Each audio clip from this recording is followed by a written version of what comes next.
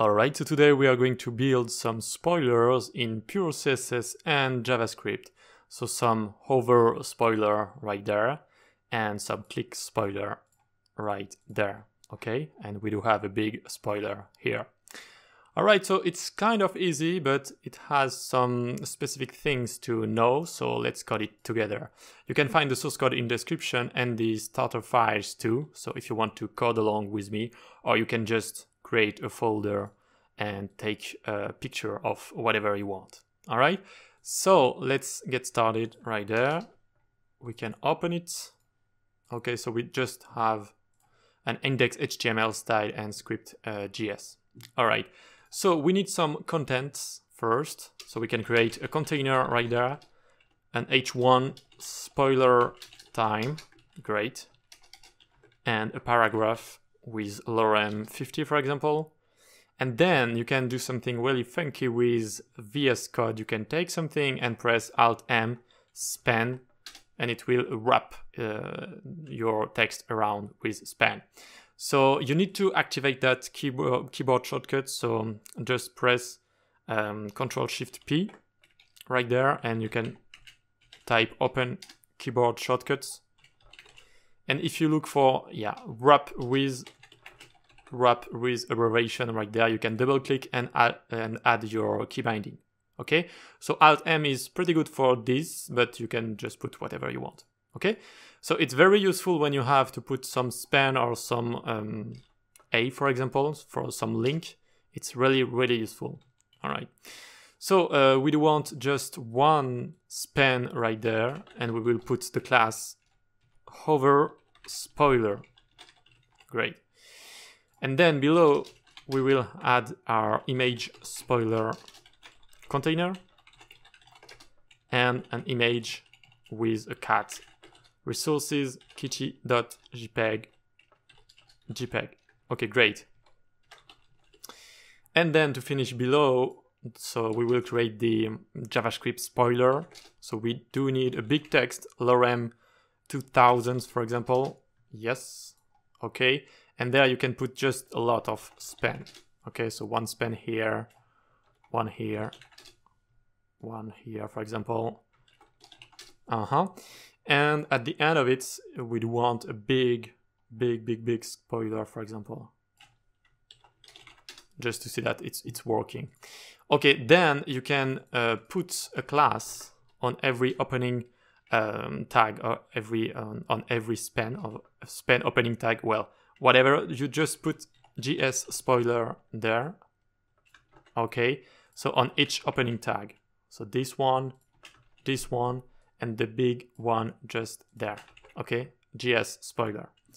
Great, now we can open it. So yeah, it's already opened right there. So you just have to right click open with live server. This is an extension right there that you need to install if you want to do it. All right, so it's kind of great, but it's not looking like that. It's not looking like that yet. So we need to style it. So head over to your CSS and we will start with the container.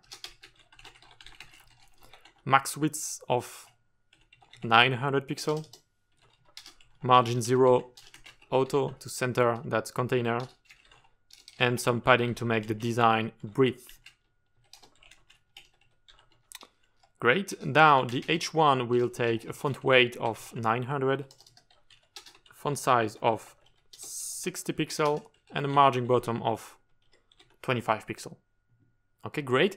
So yeah, right there we do have a simple reset, which is very common. So box sizing, border box, to take into account the padding and border into the calculation of the width and the height of the elements, and margin and padding 0, just to remove it from each element. And a simple font fam right there. All right, so then for each paragraph, we do want a font size of 25 pixels and a color of 111. Great, okay. And now we can start with the first spoiler. So text hover spoiler. So the first one will take hover spoiler BG color 111. And it's already looking great, but it's not perfect, because if you, first try to select it, it will work. If you put another color, like for example orange, you will see text below. So it's not working yet. Color transparency, so we can't see the text below. Cursor pointer and user select none. Okay, which is a property that prevent us from selecting the something. Okay, so if I Control C right there, I will just copy that things right there and not the text below. Okay, I cannot just select it. Okay, okay, great. And now when we hover our text, so hover spoiler, hover, PG color will go to transparent, color to 111, and the user select to auto. All right, and it's just working great. Okay, so really easy, really nice. If you want a hover spoiler like that, it's very great. Like if you ask a question, if you have a quiz or whatever, and you can just hide the response like that. Great, now the blurred image hover just below will be really fun too. So blurred image spoiler. So if you have something graphic or just an image that you want to hide. So image spoiler container. We just want to separate it from top and bottom. Okay, so we add some margin. Border radius 5 pixel. Cursor pointer. And overflow hidden and display inline block. So I will explain it, don't worry. But first, we need to add the blur. So filter, blur 15 pixel, just like that. So if we don't put overflow hidden, the blur effect will overflow a little bit, okay? It won't be really beautiful. It's a bit strange. But if you put the overflow hidden on the container, it will just hide what's overflow right there, okay? So it's just great. And if you don't put inline block, unfortunately, it won't work on the right side right there, okay? Because the container will take the full width because it's a block. So inline block right there, and then it's just working great. Okay, so don't hesitate to adapt that kind of layout to your actual layout, but for that it's working great. Great, and now, so if you want to just display the image, it's quite simple actually. So hover image, filter, blur, 0 pixel. Okay, so you just remove the filter actually. Okay, great, so it's working great. You can also add a text on it if you want to add just some text here, like be careful or whatever, and with position absolute you will just put it in the middle of it, and position absolute and a position relative on the image spoiler container. Okay, so yeah. And now to finish, we need to create the JavaScript hover. No, it won't be a hover. It will be a clicked spoiler. So JS click spoiler. So in CSS it will be actually exactly the same as the first one. So you can just copy it and paste it.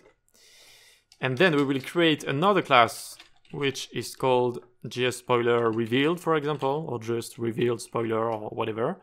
And it will also be exactly the same. Okay, so you just take it.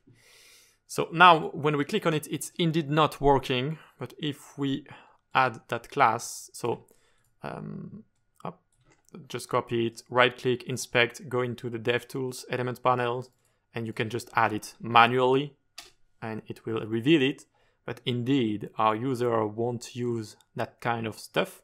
So we need to create a little script that is really easy to understand. So const JS spoiler document.query selector all JS spoiler, whoops, query selector all JS spoiler.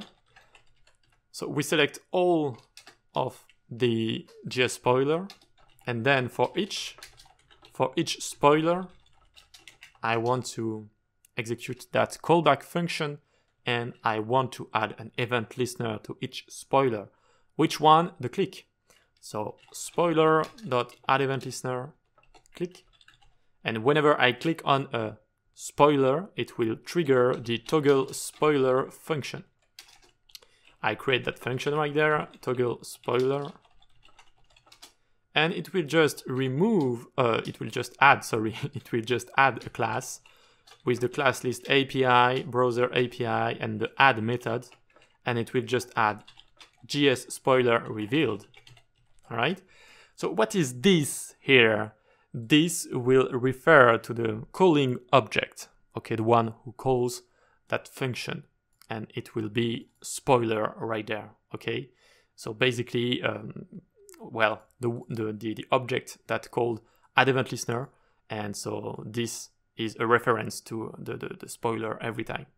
So basically, we add a class right there to the calling object, so each spoiler.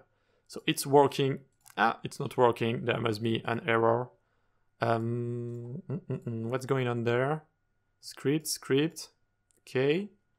So let me see if I click on it. Nothing happened. Yeah. I mean, it's working actually. JS spoiler. Oh yeah.